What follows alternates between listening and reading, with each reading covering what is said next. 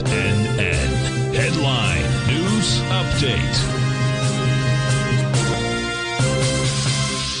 Good morning, folks. Steve Rhodes coming to you live from the shores of a sunny Delray Beach, Florida. This is your 11 a.m. update. We've got a sea of green out there. All the U.S. indices that we track are trading to the upside. Dow's up 206 points, 0.5%, about 0.4 for the S&P, 20 points there, 0.5% for the NASDAQ 100, 87, 0.7 for the Russell, 15 points, 1.5% for the semis, 75-point move there. You've got gold trading up $5, silver's up 30 pennies. That's a little over 1%. Light sweet crude is back 57 cents.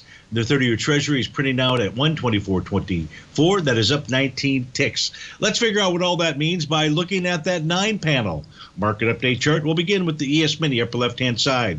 What do we know? Well, we know that first, price pulled back to test support, bottom of its daily profile. We know that's an important level. Both tested yesterday and today. That's at 55.16. If price were to close below 55.16, price would likely run back to its breakout level at 53.1950. Spot volatility index is trading above its 50-day exponential moving average. As long as that remains, we're likely to see the ES Mini continue to trade sideways to lower out there. The level to be watching today inside that spot VIX is at the 1688 level.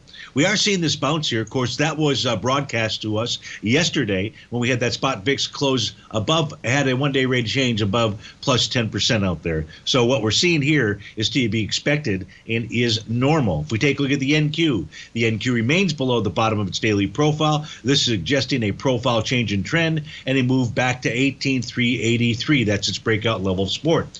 U.S. dollar index ran into resistance at the bottom of its daily profile. That's at the 101.94 level. It is pulling back today. If we take a look at gold, it consolidates with inside its profile levels between 24.89 and 25.60. Silver has found support very close to its TD9 count breakout level at 27.94.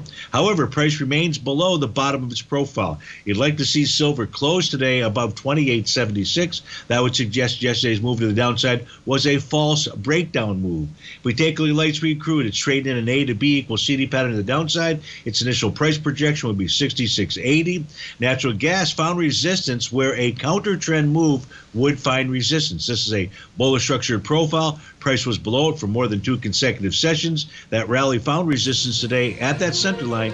The high today is 2.273 is the actual number on the center of that profile. The 30-year Treasury continues to trade in sideways action out there. Folks, stay tuned for the Trader's Edge show. But if you're up to start your Wednesday, have a wonderful one, and we'll look forward to speaking with you again soon. Take care now.